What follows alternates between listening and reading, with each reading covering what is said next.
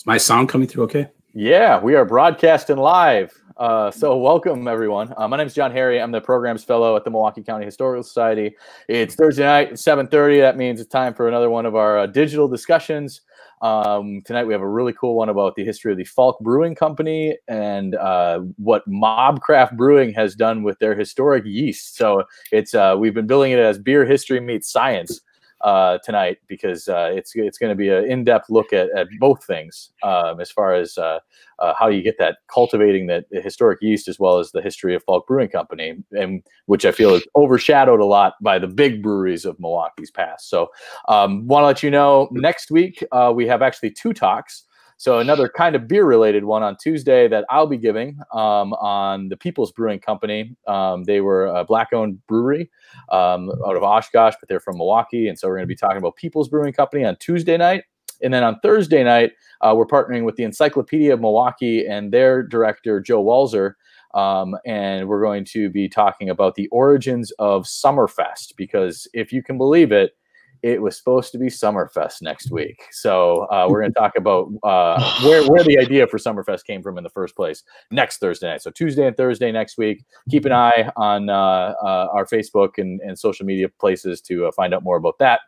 But tonight we're going to talk beer. It's a Thirsty Thursday kind of presentation. We've got awesome presenters tonight. We have Wisconsin breweriana historian Dave Olson, as well as Mobcraft brewmaster extraordinaire Andrew Gierzack to talk about Falk Brewing. So I'll let you guys take over. I'll be here to help at the end with questions, but it's your show from here on out.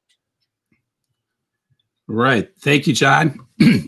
I'm Dave Olson, and again, I have a passion for the Falk Brewery, and I thought I would share that with John. I think these presentations are great. I also have an interest in brewing, as Andrew will attest. I work part-time for Mobcraft, and we're going to have some fun with you today. But first, let's start with my obsession with the Falk Brewery. The years before Prohibition, there was another Milwaukee brewery that few people have heard of, and it was very comparable to Blatz, Schlitz, Pabst, and it was even at its heyday, it was bigger than Miller. But not many people here in Milwaukee are aware of it, even though we all drive by it daily if we use I-94 West. And this Falk Brewing Company heavily influenced lager beer brewing here in Milwaukee for a period of over 50 years. And it really helped create this idea of this export that Milwaukee had of Milwaukee lager. And rather than go into a biographical date-by-date kind of presentation, I'm going to try and use some of the images that I have of Falk's Breweriana and kind of go through the history list. If you want a more detailed article type of presentation of the Falk Brewery history, it's available at my website, wisconsinbreweriana.com. Now, let's start right off with the man himself. Franz Falk arrived in America in 1848, and he was trained in his youth as a cooper, and then he did a stint as a brewer in his uncle's brewery. He grew up in Wittenberg, Germany, so that's Bavaria, and other famous brewers you may have heard from that area include August Krug, who eventually started Schlitz, and Valentin Blatz. So Franz Falk came over, first took a job. He was about 24 years old, working for Krug. And August Krug, when he passed away, the brewery became Schlitz. And that's the start of Schlitz Brewery. So Franz Falk was involved in the really early years, in the late 1840s. And then he started to work for another gentleman who had the Neukrich German brewery, which was really founded by Simon Rutenschofel in 1840. 1840 is a big year in immigration of brewers to Milwaukee. In Bavaria, state records on immigrations to America, Simon Rutenschofel is listed in the top line on an important government document as a brewmaster who came to America. And the Germans in the real early 1840s and late 1830s were all suffering a little bit from too much or not enough crops, drought, a lot of issues going on in Germany that made them want to come and strike out and create a new life in America. And a lot of them knew each other or talked amongst themselves by writing letters back home. Now, when Franz Falk signed on, the Newkirch German brewery eventually went to Newkirch's son-in-law, C.T. Melms. C.T. Melms is considered to be one of the first brewmasters in Milwaukee who made it big. He's the first beer baron, if you will, and he started a huge brewery in the Menominee Valley, which is actually just kitty corner across the street from where Mobcraft is. The brewery was sized, the Melms Brewery, the Menominee Brewery, was sized at 150,000 barrels a year capacity when it was built. So it was a big brewery. And Falk worked there for about a decade, well, about 6 years, kind of crafting the Melms products, which became famous around the country, and especially in Wisconsin. And what Franz was doing is also on the side building up his bank account because he eventually wanted to go into business for himself. And one of the first things he did in Milwaukee in around 1855 is he joined a partnership with Frederick Goes. And Frederick Goes and Franz Falk leased a chunk of the Eagle Brewery, as far as we can tell. Much the same as Mobcraft started out its history as Gypsy Brewers with House of Brews in Madison. Franz Falk and his partner were working out of this existing brewery on 8th and Chestnut. And that's really how his business started going, or got going. They also were advertising themselves as maltsters. And eventually, as part of this early startup, Falk and Goes purchased some property on the west side of what is now the 29th and Pierce intersection against the South Menominee Valley rim. And at that time, the only people that were out that far west of Milwaukee brewing was north of Menominee Valley. It was Miller. And Falk was yet a little bit further west, out on the sticks. And these guys located out there for a couple of reasons. One of them was cost. One of them, or cost avoidance, we could say. Another one was availability of land, also the right kind of land. The Falk site eventually had the right conditions where they could make some good beer cellars. And Miller, as you know, has caves they were able to chip into the limestone. But these brewers were starting out on the west side of town so that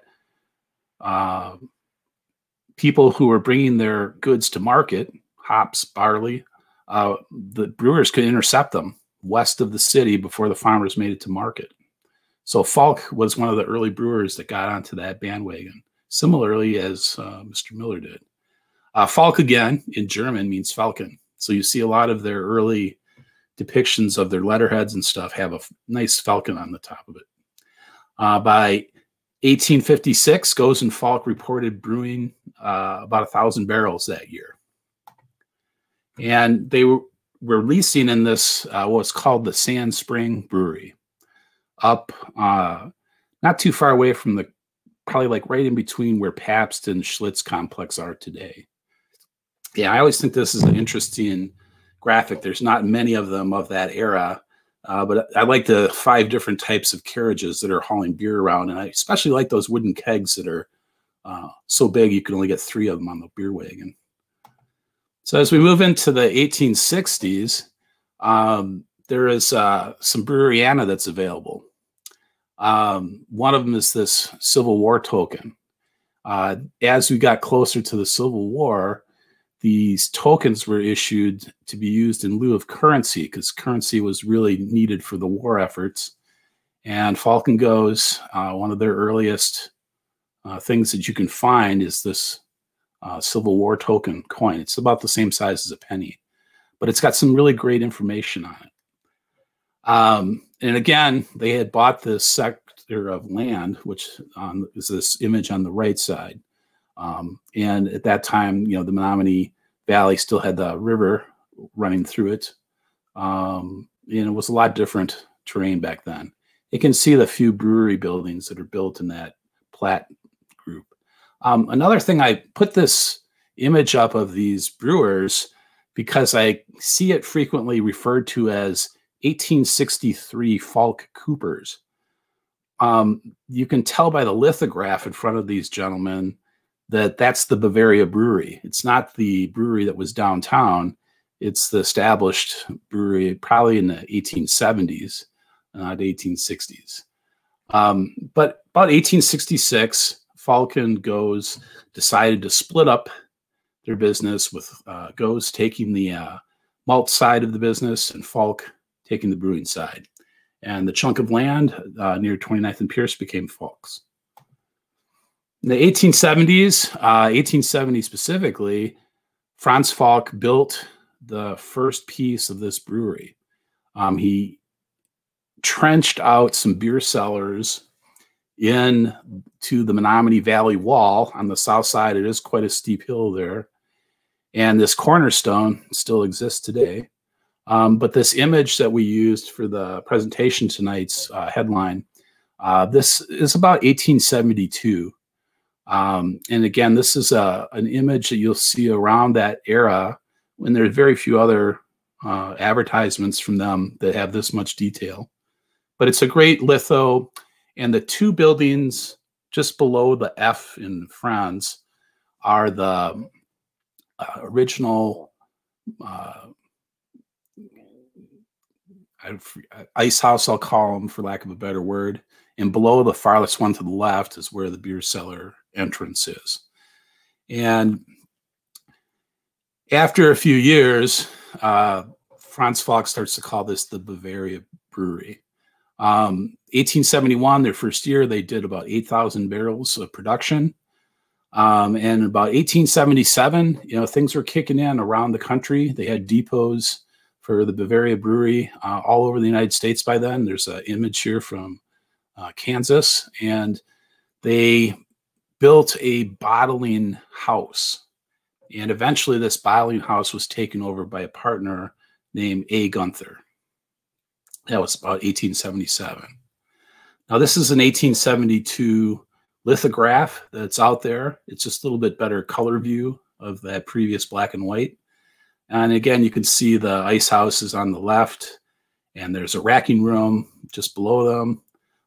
Remember, folks, in this era, smokestacks with smoke coming out that's coal color was popular sign of vigorous industry, not pollution.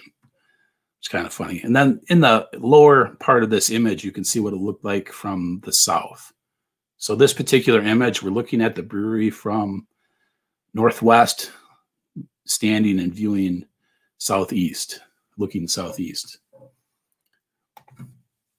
And here's another image about 1878. You can see next to those left two ice house buildings, they've built even bigger building attached to that. It's a storehouse now, and there's aging tanks and a lot of space to take care of some of the brewing processes. This is actually from an 1878 plat book, and it's kind of unique to see the artist's perception of what's going on in this era. You can still also get that idea of how far west of the city the Falk Bavaria Brewery is. In the 1880s is a huge decade for Falk. Their new ice house was built at a cost of $50,000 in 1880s money. I believe that's $2.5 million in today's money. So that's a pretty big investment in ice. But they were using 22,000 plus tons of ice in a year. And this old fire map here, this is a Rasher's fire map. Real quick, Dave, where did all that ice come from? Well, many places, not the Menominee River. A lot of that ice that they would get would be harvested in the area lakes. So Pewaukee Lake is an example. Anything that was close to Milwaukee that they could that froze up. They would harvest that ice and pay people to bring it. And you can see now from the Rasher fire map, the red or orange sections in this fire map are really brick. Yellow means stick and frame or wood frame buildings. There is some discussion that on the far right side, in the far right bottom corner, this yellow says keg storage. And we know there was a building over there, but this is, I'm going to show you this later with a GPR map, is right below where the brewery cellars used to reside. They came out of the first ice house, the oldest one, and went right underneath the brewery.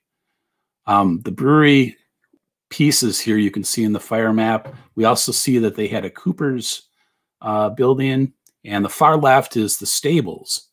And these stables were huge. They had at one time up to 100 horses, and there were a lot of beer wagons going in and out of that. It's quite a huge facility for horse machinery and horsepower. And again, they started to think about expanding with the railroads. They had their own railroad spur, which made shipping by railroad very easy for Falk. They were one of the earliest adopters to bottle beer and ship it across the nation. Everywhere the railroads went, opened up new markets for the breweries. All of them adopted shipping beer, and it was always called Milwaukee Export. So that first type of lager beer brewing that's called export is something all the breweries were doing, and Falk was very much a part of that. There's some interesting notes as you look into the stories about Falk. In 1886, the Gambrinus Labor Union, local breweries union, went on strike, and the Falk Brewery workers, for the most part, were hesitant to go on strike with them.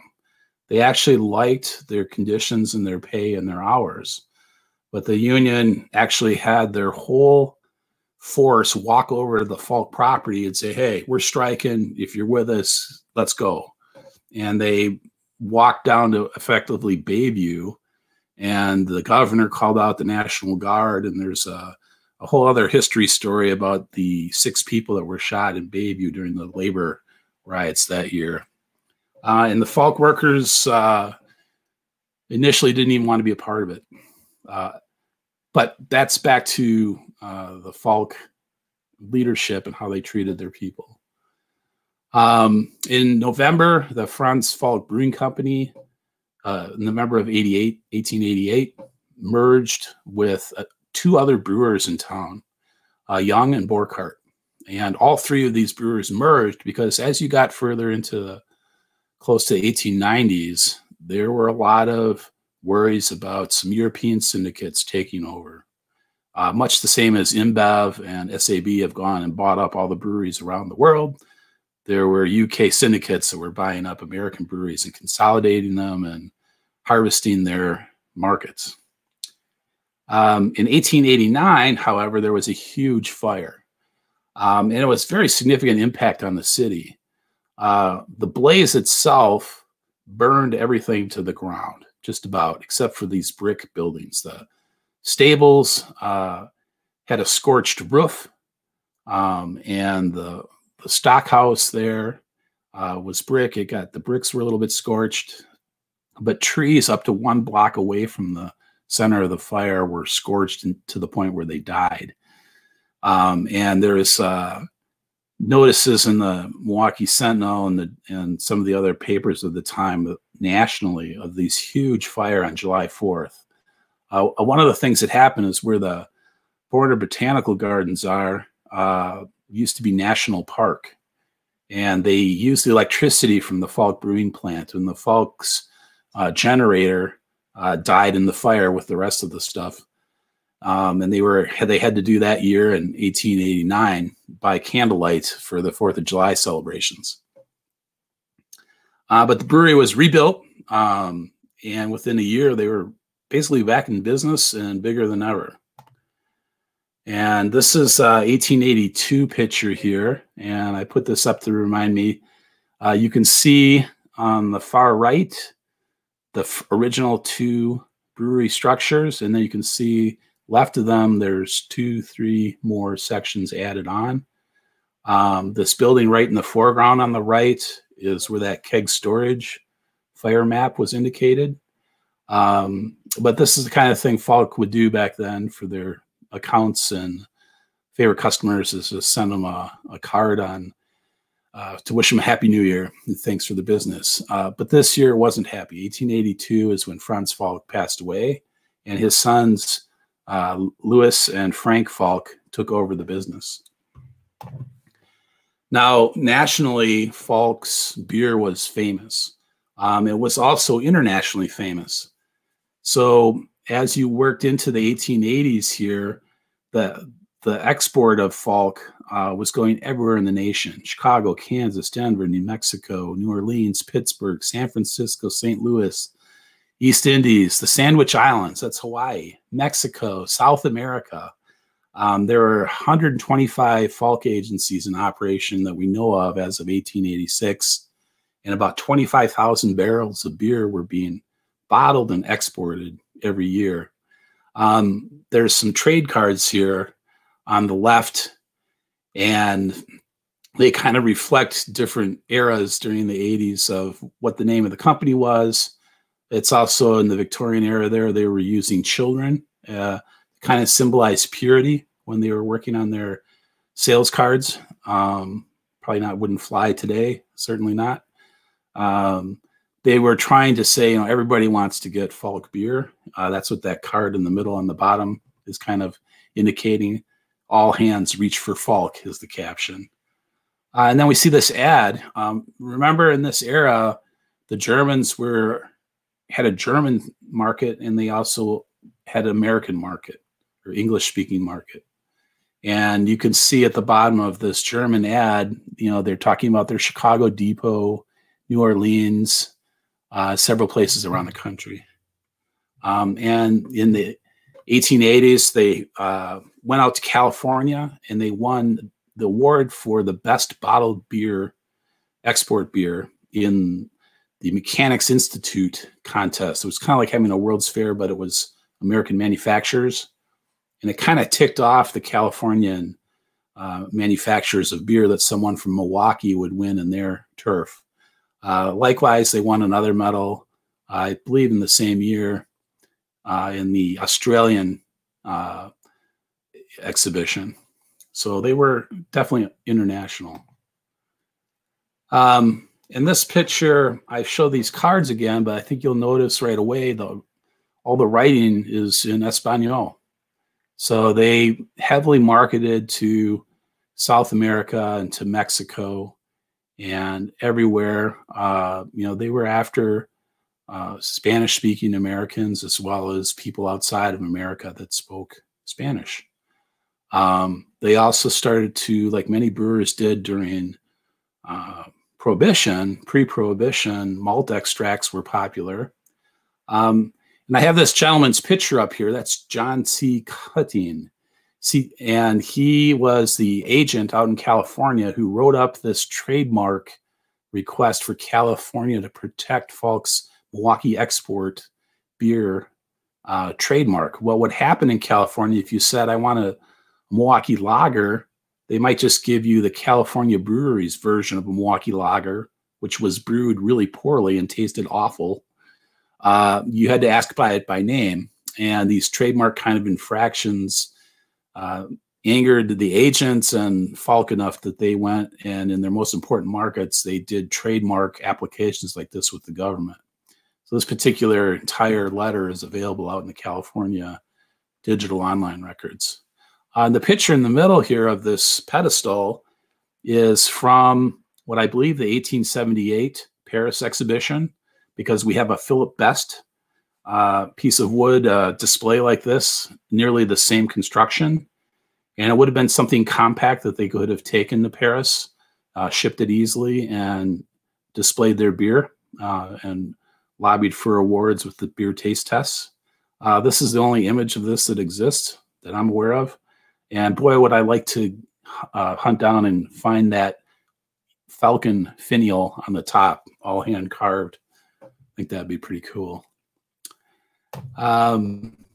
Had a few tied houses as you get close to 1890.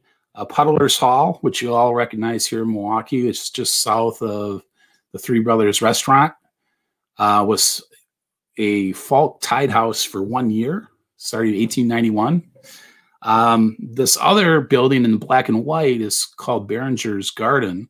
And that building is actually on West Pierce and still there. The left side of it is VFW, or former VFW. That is a building I still haven't been able to get into. So maybe Bobby Tenzillo, if you're out there, let's see if we can go urban spelunking in the old Behringer Garden building before it disappears.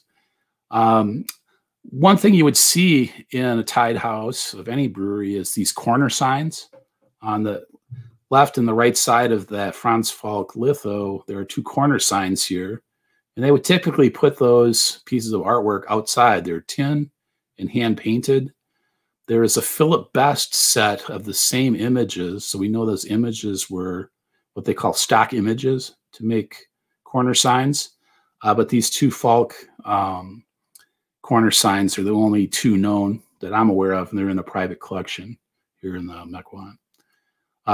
In any tied house that era in the 1890s, there really wasn't too much advertising. You'd see some corner signs and maybe a lithograph and a photo, I should say, in a nice framed up display like that. And in 1892, tragically, another fire broke out, and it devastated the malt house. It started in the malt house again. That's where the previous fire started. And it basically shut down that new entity. Falk, Young, and Borchardt were formed in 1888, and they were in business till 1892. And that was kind of the end. Pabst had been receiving offers from those UK syndicates. I heard a story, and I haven't substantiated it yet with any documentation, that Pabst was offered $10 million for his business in 1890, 1891 frame. And he basically said, you know, go scratch. I don't need money. I have plenty of money. And he wouldn't sell his business. But he looked at the Falk company's second fire as an opportunity. And one thing, I got to fast forward here, just one slide. There was a report in 1891 in Chicago Trib about Falk already being owned and controlled by the syndicates. 1891 is when they bought the Valentine Blatz brewery out after Blatz died. And it looks like they had made a pitch for Falk, and it was far enough along that the newspaper reported that it was complete. But Pabst restructured the brewery, ownership of Pabst, including shares for all of the Falk executives that wanted to be a part of it. And money really didn't trade hands until later in the deal's structure, later in time frame. And by doing that, it really put Pabst over the top. Herman Falk was the only Falk relative from that merger or purchase by Pabst that didn't end up going to join Pabst. He actually started what became the famous Falk Gear Company, which is now Rexnord. And there's just a few more breweriana items here. Again, the 1888 map, you can see that they expanded the bottling house across the tracks in the Menominee Valley. You can see that far top left building is where Falk Manufacturing first started to use some of that property. I believe Herman Falk rented it from Pabst. It's interesting in the fire maps. I haven't seen this in the fire maps before, but in the lower right area where the brewery was, it says ruins of fire. So this was close enough where they included that. And then just to left of center on the bottom, there are two yellow buildings. And the bigger one that's kind of like a plus sign is actually the Falk Mansion. That's always been a part of the property. And the Falk Mansion and this other building next to it on the left are still there, surrounded by apartments. I'll be able to show you that in a second aerial view. So this is kind of what the Falk Brewery looked like right before that last fire. There's two different depictions of it. And I've always appreciated how much color and artwork went into their letterheads. Not too many people would do that, but the investment in this company when they rebuilt it was estimated around $1 million investment, which would be somewhere in the $25 million in 2020 dollars. So it's a huge investment when they did this, and then it burned. What a shame. When Falk, Young, and Burkhardt merged with Pabst in 1892, I mentioned that it catapulted Pabst to new heights. Pabst at that time, by adding that capacity, was the first brewer to exceed over 1 million barrels in sales in 1893. Here's another picture of a lithograph. These are really huge lithographs, and they're super, super rare. This one was actually restored for the NABA Museum, the National Museum in Potosi, Wisconsin. So as we're getting closer now to have Andrew's part of the talk, I wanted to just briefly say, what kind of beer did Falk brew? Well, almost exclusively, we know that Falk bottles are clear and they're embossed. They were bottled by A. Gunther. And then this year, I've believed my whole life that all of Falk's bottles were clear glass, and someone sent me an email and said, "Have you seen one of these?" And I just about fell on the floor. Someone out east found this in a wall find. This Falk bottle, perfectly preserved, even includes the neck label. And the neck label has those two medals that they got from Mechanics Institute and Australia Exposition. So I thought that was really interesting. And we have some other evidence that Falk's lager was made from California barley and Washington hops. But lager was really what they brewed exclusively early on, especially. But we should note that Falk himself was from the Bach region in Bavaria. So here's some more tidbits about Falk, including the ad that tells us what they make the beer. This is a California newspaper ad, really pitching how wonderful and pure Milwaukee is, and that if you're out in California or the Washington Territory, you should pick some up. Another label that's known out there. And then as we got right at the end of Falk's brewing career, Falk, Young, and Burkhardt, we know that they made a Salvatore as a style and a Select Pilsner. And I'm assuming this extra dry label is most likely that Pilsner. So today, the Falk Brewery site itself is one of Milwaukee's oldest still standing structures at 1870. Unfortunately, even though there was a little bit of use after Pabst, for instance, Burkhardt Malting and L.M. Ribe's Grain and Malt used it as a malting facility and storage for a while. The hands of time have been unkind. The site accommodated a trucking and tire scrap company, and they didn't invest anything. They just used it for space. About 2013, all of us historians out here in Milwaukee got very excited because the church partnered with the Menominee Redevelopment Organization and proposed a really nice urban development of the site and the buildings. They were really struggling to find investors, but they were going to use the stables as the church, and they did an early investment re-roofing part of the roof. We had a huge snowfall that 2014 winter that collapsed the roof in the new investment. And that really hurt them financially because the site needed a lot more than just that new roof. Also, later in that year, they were really looking at tearing down the building. The city had a raise order leveled against the previous owner, but a lot of concerned amateur historians like myself and others lobbied the city successfully for historical designation so that it couldn't be just torn down for the heck of it. And then we got lucky. In 2018, a new investor bought the property, and he had expressed an interest in turning the stockhouse into a data center. And I could have kicked myself because I came from a data and the IT side in my professional career. And if I had thought about turning the Falk building into a data center, I might have ended up buying that place myself. But probably good that I didn't. At any rate, April 2018, I believe, or 2019, there was a fire. Someone had been trying to live in this little office building that was next to the main site, and they started a fire to keep warm inside of the wooden building with the wooden floor that was 150 years old. And the whole thing, the wooden office building, burned down. But again, after the demolition of most of the Gettleman Brewery out at the Miller Coors site, we really have one of the oldest structures still standing. Is still there. That 1870 stockhouse is still there and hanging in there. Because I've been to the site so many times, I thought people might just want to see some pictures of the view. The left is the stable building back when it was still in one piece.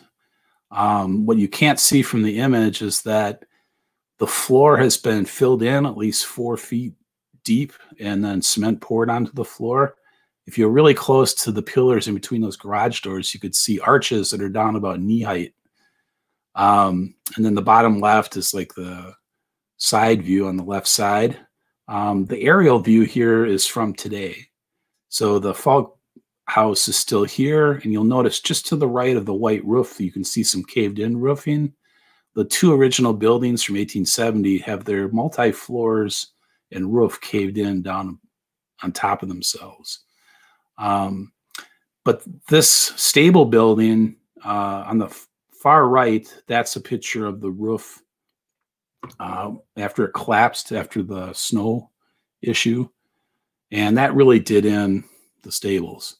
What was interesting is if you looked around in that rubble pile, if you looked at one of the beams, like the one in the center picture top, the beam is scorched. It's a hand-hewn beam, but it got scorched by the fires. And then if you're inside the 50s era piece of that building and look at the east wall from the inside, that's the graffiti wall on the top right, you can see the level of architectural detail they built into their stables. This is their stables, but look at the brickwork, the Cream City brick, making those circle windows and all the details at the top. It was a really shame that they had to tear that piece down. That's a picture of the little white office building. It used to be just on the west wall, next to the west wall of the stockhouse. And the fire ruined all of this beautiful woodwork on the inside. There were etched glass buildings from Burkhart Malting inside of that office that got vandalized and crushed somewhere in the late 20-teens. And then the final thing was the fire on the bottom left. That's the image from the fire, which was the demise of that building. It's very unfortunate. And this is the stockhouse building. You don't really realize how enormous this building is until you're standing next to it. The bottom walls have to be 6 to 8 feet thick. If you go in one of the first sections, the newest section, you're in this cavernous space that is 100 feet tall, 100 feet in width, and I don't know how far it is long. Just a huge, huge cavern. They used to have huge tanks, aging tanks in there. And again, inside that part that collapsed, if you look at the image here in the middle, that's from inside where one of the farthest left or the farthest collapsed building. Those timbers have rotted to the point where they're like termite logs. So when we were in there, we were a little bit worried about those things falling down. Took a picture. I'm not sure why. And then people have been over time trying to get the cornerstone and steal it. But apparently, hopefully no one has done that yet. The bottom right image is a GPR image that one of my friends, Kevin Cullen, created when he was doing an urban archaeology study. And they show the green is underground something. So they line up with the beer cellars that I'm about to tell you about. So fortunately for us today, the Falk Brewery ruins have produced one more success. I was working part-time and continue to do so for Andrew, but I have a microbiology degree like Andrew. And I looked at him one summer in June and said, let's go on a yeast hunt. And I persuaded him to go and look around for yeast. And one of the places we ended up was getting access to these beer cellars. And we went in and we went on the two that are still there. Hopefully they haven't caved in yet. But that's a picture of myself and Andrew in the middle. And on the far right, my friend Ron Thomas took a picture of us. That's Eric and Andrew up in the middle. But yeah, we were wearing hard hats, but it's sketchy enough in there. I wouldn't recommend going in there. A hard hat really won't help you if there was a problem. But this is where we gathered yeast samples, and I'm about to cut over to Andrew and his presentation. Can everybody hear me okay?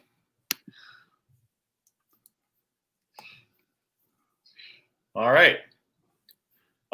So good afternoon, good evening, everybody. My name is Andrew Gierzack. I'm the one of the co-founders and I guess head brewer for Mobcraft Beer. So as Dave mentioned earlier, my background is in microbiology. I graduated from UW-Madison in, wow, 2012 now already, with microbiology. And then not long after that, I ended up getting a job at Miller Coors, working at the Leinenkugel's Brewery here in Milwaukee at 10th Street. And then not long after that, or a few years after that, I went off and started Mobcraft. So when Dave first approached me about this project, Dave, can you go to the next slide, please?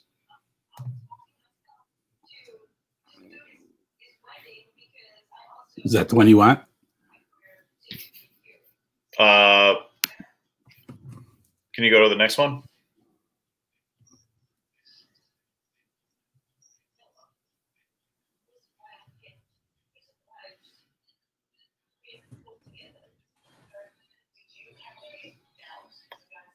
Just going to chime in here that this has been a technologically challenging evening on all fronts, but yeah.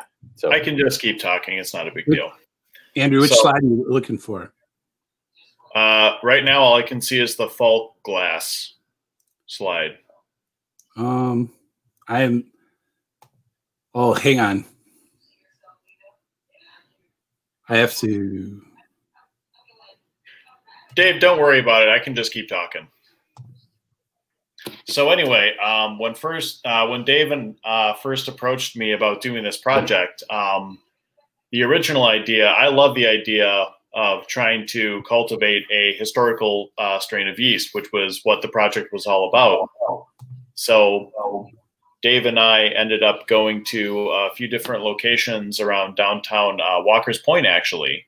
And oh, here we go. Dave, I'm just going to keep talking. Okay. So anyway, yep, there we go. So there are the breweries. So we went to a couple of different breweries and just tried to do some outdoor environmental sampling. We had little sterile swabs. They have little cotton tips, and you just rub them all over whatever you want to try and culture microbes from. And then we go from there. So if you want to go to the next slide, Dave. So those are some pictures of me collecting samples around random locations in Walker's Point. If you want to hit the next slide. So yeah, we weren't able to cultivate any yeast, unfortunately, from all of these random outdoor locations. So next, Dave, being the wonderful historical curio that he is, or curio collector, I should say, managed to procure some actual authentic Schlitz and Pabst sample bottles that actually dated to, I believe, 1888 and 1892, respectively. Yeah, 1887 and 1890. Ah, got it. And so we actually, you can see in the photo there, we actually managed to extract the beer with a syringe, and then I ran it through a filter. And then basically we put that filter on agar media, and then we basically looked to see what grew. Unfortunately, even though we were able to get beer, we even tasted it. It actually, the one on the left tasted like the finest sherry I've ever had. Lots and lots of oxidation, but in a really great way. The one on the right didn't taste so good. It was clearly a lighter beer, while the one on the left was not. One on the right was liquid cardboard. Yeah, yeah. So anyway, we were foiled again. Dave, if you want, yep, next slide. So we think the reason why this experiment didn't work was because they, Milwaukee brewers, and Dave, you can talk a little bit more about this briefly, but Milwaukee brewers had started to pasteurize around the 1870s to the 1880s, correct? Correct.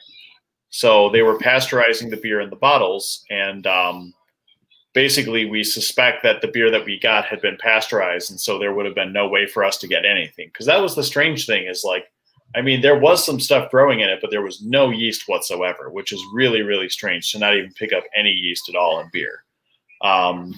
So we decided to try again. So we did our final pass, and that was the Falk Brewery. And as Dave mentioned earlier, Dave managed to get the permission of the new owner of the building, and we decided to go on into the caves. If you want to keep going, Dave. So these are the Falk Asian caves. You guys have seen some of these photos already. What's really cool about the cave that we were in was that it actually extended 80 feet into the hillside, and there was a 40-foot stretch initially that was lower, and then there was a raised cavern about 40 feet back. And so you can see in that far right photo, that's Dave on the bottom section, and then that's me and Eric up on top, heading as far back into the cave as we can, as far back into the hillside as we can. And the reason why I was really excited to go into the caves is because it's like, oh, here's a place that is relatively isolated from human contact. So people haven't been hanging out there, potentially contaminating it. I mean, obviously some people have, but it's pretty dangerous in there. So I don't think people were just kind of hanging out there to hang out there. There wasn't too much sign of human presence. The other interesting thing is it was nice and cool. So what's really interesting is microbes will actually form spores. Most microbes will actually form spores in extreme conditions, and they'll actually kind of come out of that, spore, call it a coma, essentially, after they come into contact with water. So that was sort of the whole premise behind the whole thing, was even if beer hadn't been brewed down there for close to a century or more, we were trying to figure out if there was anything still down there. And so we went in, we took swabs all over the place. I swabbed the bricks everywhere in there. And we brought everything back to the lab. Dave, if you want to hit the next slide. So we collected our samples, and then we had to select for them. And then after that, you played out the organisms that you isolate on your preferred media. In our case, it was wort. And then if you were ultra rich and ultra fancy, then you could just run a genetic analysis with a PCR machine. But we're not that big or fancy yet, so we were just doing traditional verification. If you want to hit the next slide, Dave. So this is a picture of the culture swabs that we used. Dave, if you want to hit the next slide. So this is the next step, obviously, was taking our samples and actually putting them in Erlenmeyer flasks and running trial fermentations to see if we could isolate and enumerate any organisms that we could physically plate out. Wort is actually pretty selective media, so it will, because of its pH and because of mostly because of the pH, it selects for specific organisms like yeast and lactobacillus, because they can tolerate those circumstances better than some other organisms. Dave, if you want to go to the next slide. So this is what I was talking about earlier where I said I filtered it. This is a vacuum filter setup. So basically where that blue handle is, that connects the funnel to the actual, basically it's a blown glass plate, ground glass plate, and then you put your filter over it, and then you hook it up to a vacuum, and it sucks all the beer through this filter essentially. And this is able to filter out, you know, this is 0.4 microns. So this will be able to filter out any organisms in solution. And then we literally take those filter pads and put them on the little plates you see in front of the vacuum filter setup. If you want to go to the next slide, Dave.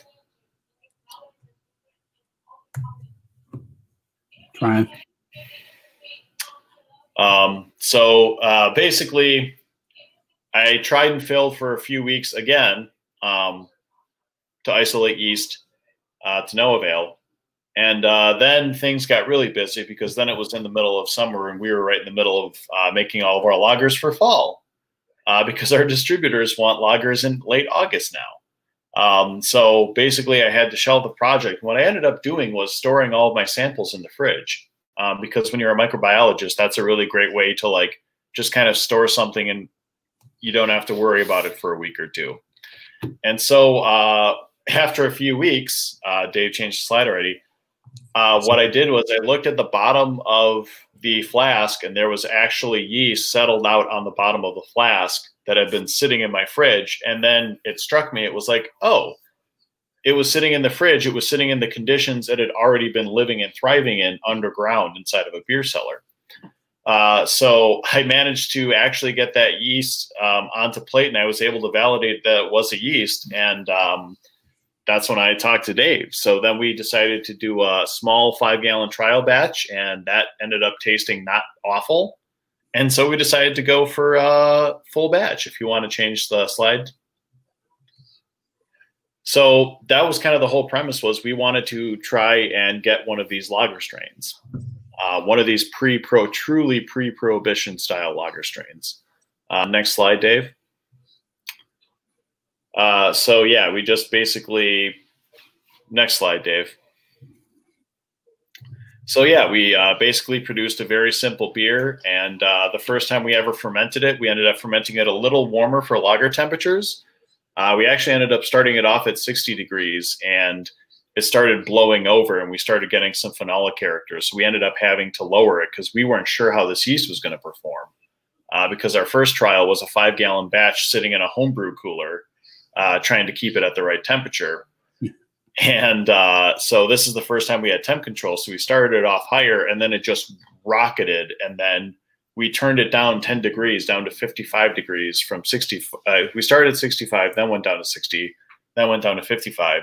And the rate of fermentation did not change at all when we dropped down from 65 degrees down to 55 degrees, which means that that yeast did not care about a 10-degree drop in temperature at all. And it was like, oh, whoa, that's pretty cool.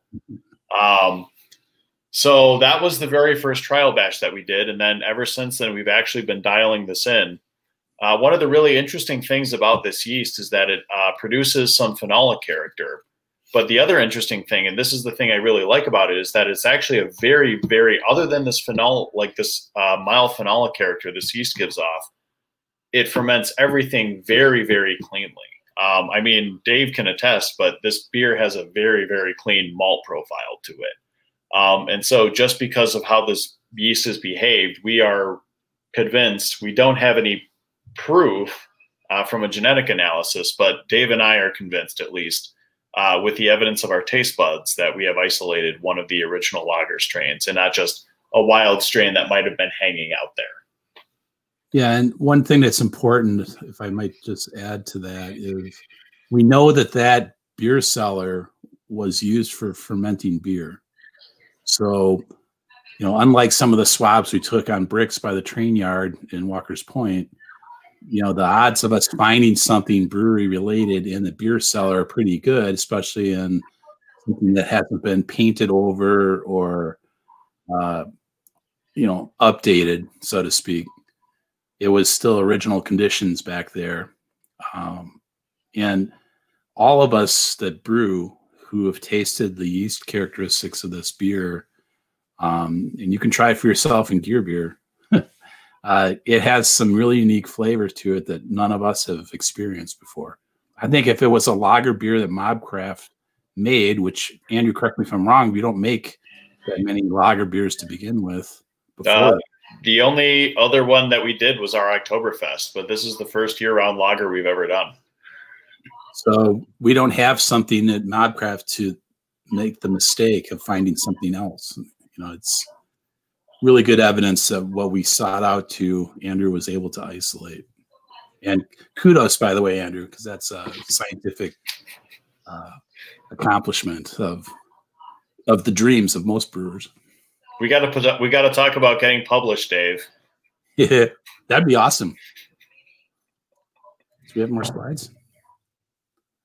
So, that's pretty much it for the talk. Dave, do you have anything else that you want to say? No, I really think it'd be great if we could make a bock someday. I just dying to try this. Maybe I'll do a homebrew batch and make a bock. I'll use my Weizenbach recipe. But yeah, I just want to thank everybody.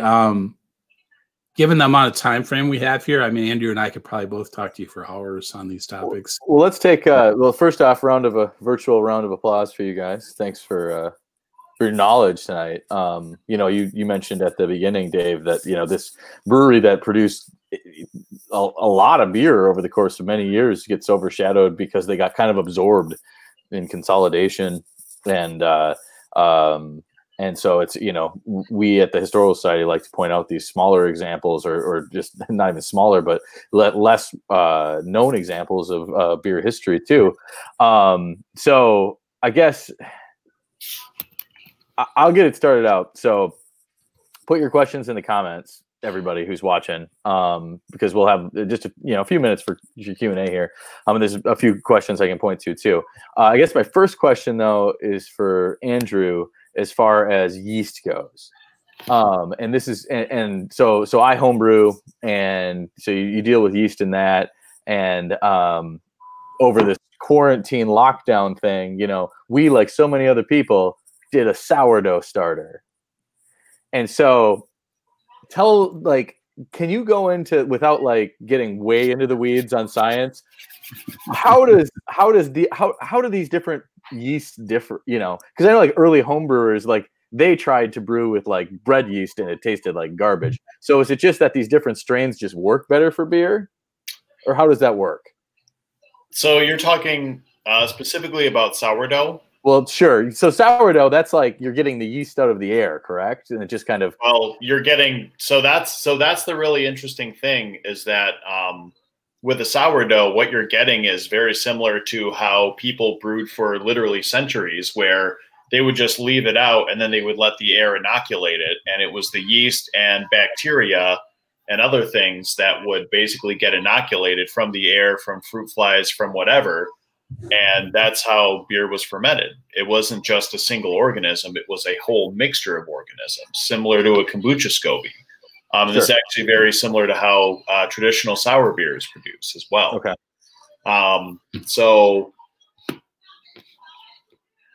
The question was specifically about how yeast impacts flavor. Yeah. How did they, how in the discovery of yeast did they say, this yeast works great for bread, this one works great for beer? So that's the really interesting thing about it is, so I was talking about how people basically just kind of inoculated it from the air. Well, over the course of centuries, people would literally just keep propagating it. And by virtue of breeding, very similar to how we bred dogs, we were able to breed strains of yeast that produce these unique different flavors and characters. For example, lager yeast was actually produced, and they actually were able to prove this using genetic analysis from a lab at my alma mater, UW-Madison, that they were actually able to prove that about the way lager yeast arrived was that traditional Saccharomyces, which was the common widespread yeast used to ferment in Europe at the time, hybridized with a strain of yeast that was native to South America in Europe in the 1300s or somewhere around there. I could be grossly misquoting that time scale, but that's sort of the time frame when they think it happened, was the 1300s to the 1500s, and that's where lager yeast and lager beer came from in Germany. Sure. So the two broad categories are lager yeast, obviously, which ferment cooler, and ale yeast, which ferment at warmer temps. But basically, yeah, it basically came about through that process. And then Louis Pasteur was the one who actually sat down and had this crazy idea that maybe fermentation wasn't magic or an act of God, as had been thought pretty much right up until the mid 1800s. Louis Pasteur won the Grand Prix, or no, it wasn't the Grand Prix, but it was the Prix de France. It was some sort of prize, and he won 2,000 francs basically for proving that fermentation happened with organisms and not from magic. And so that was when things really got kicked into high gear. And this is where we move into the age of modern brewing, where we were able to isolate individual yeast strains, and then we're able to try all those different yeast strains and see how they work. We've had about 100 years of that to basically figure out all these different yeast profiles. And one thing about the bread, it's really interesting. I actually had a rep from Fermentis tell me that they were actually using brewing strains to make beer, to make bread. And it was actually making better bread than their turbo bread yeast that they sell. So you were going, brings it right back to sourdough. You can use brewing strains to make bread, and it actually can make some pretty tasty bread. Yum. Now it's getting to be that time, isn't it? So Logan's asking, why didn't the lager beer stored in the barrels taste barrel aged? So obviously you barrel age beer now and you put it in a whiskey barrel or a Chardonnay barrel or whatever, and it takes on that character. But what about the lager, like the beer barrels, make that different back, when that was the standard for the industry? Dave, I think you're far better equipped to answer that question. Yeah. So back in that era, barrel aging, the oak was actually pitched, coated with pitch. Each brewer had their own special recipe, but they would coat the inside of the barrel, all of the wood surfaces where beer could seep into. They would coat that kind of as I don't want to say a preservative, but it kind of kept the beer from getting in the wood, so to speak. It also wasn't uncommon, though, for them to take a couple of barrels on the side into unpitched oak barrels and age beer that way. So the last time I was in Munich for Oktoberfest, they had some oak aged like Spaten, just the regular Marzen or Oktoberfest beer they would sell, but aged in oak barrels. We did that at Mobcraft too. We aged a quantity of Mobtoberfest in just a regular oak barrel. The concept of beer, or I should say bourbon or other kind of spirit-soaked barrel aging that we do in craft brewing today really wasn't thought of, at least not to the point where we know about it. I bet somewhere there was some crafty guy who made his homebrew batch and put it into a barrel formerly filled with whiskey. We just don't know about it. But they did absolutely pitch the inside of the kegs. In one of those fire maps I just showed, the yellow building to the north of the brewery complex says pitching kegs in the fire map. All right. Okay, one more question here, and then we'll let everybody get back to their world. Paige, I'm guessing this is about the yeast you have, Andrew, but have you looked into getting it genetically analyzed? I didn't know that was a thing. Oh, thank the Lord I was muted, because I said an expletive as soon as I saw Paige Buchanan was on this call. So yes, we have, and turns out it's really expensive. And turns out, as Paige will be able to tell you, $1,000 will go a lot further towards brewing beer than it will towards getting your yeast analyzed. There we go. But we've looked at it, and like starting off, depending on what you're going for, they have whole different ranges of options. But like one of the cheapest ones you could do, which would like tell you at least what class it's in, or what it's the most closely related to, would be like $700. And then as you want more details about the genomic analysis, you have to pay more money. And you're like, it just tastes good, so we're going to just go with it tasting good. Yep, we're just going with it tasting good for now. Eventually, I would love to. We do have a PCR machine in-house, but It's been years since I've had to design my own PCR protocols, so I would need to get a professional in there to run, like, basically to put together the primers and to put together the thermocycler protocol.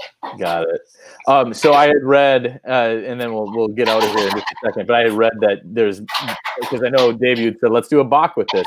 I had read something on Mobcraft's social media that there's being more done with this yeast than just Gier Bier right now. Yeah, we actually did a collaboration with Working Draft in Madison, and we actually used this yeast for their collaboration. So, Paige, if you, I don't know if you've had it already, but you should go and get some if you can. Cool. Is that only been released in Madison, or can you get that in Milwaukee too? We will be putting it on tap in Milwaukee. We have it in Milwaukee. I'm just not sure when we will be putting it on tap. Well, that's something to look forward to. Well, everybody, thank you for tuning in. And again, this will be available on our YouTube channel after this too. But thanks for tuning in. Next Tuesday, talk about people's beer and African Americans in brewing during civil rights. And then we're getting away from beer. We're not just a beer historical society. We have the origins of Summerfest a week from today, as Summerfest would have, was a thing at one point. But thanks to Andrew and Dave for their knowledge and for this great presentation. And we'll see you next week. Right.